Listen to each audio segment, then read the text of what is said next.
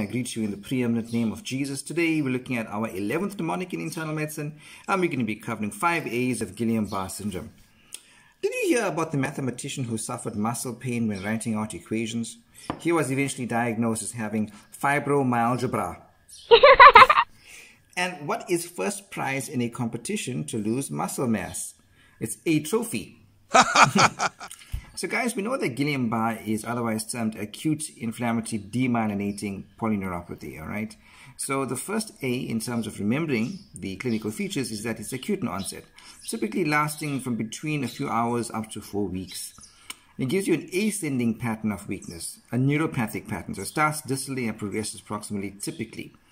It's areflexic, and this is the main departure point versus the myelopathic process, because in spinal cord involvement, the reflexes can vary from being hyper to hyporeflexic, depending on the chronicity of the issue. But in Guillain-Barre, it's always areflexic. You may have associated sensory symptoms, and you're going to have autonomic involvement as well. And how will that dysautonomia manifest? With things like sinus tachycardia, postural hypotension, impaired diaphoresis, urinary retention, constipation, and so forth.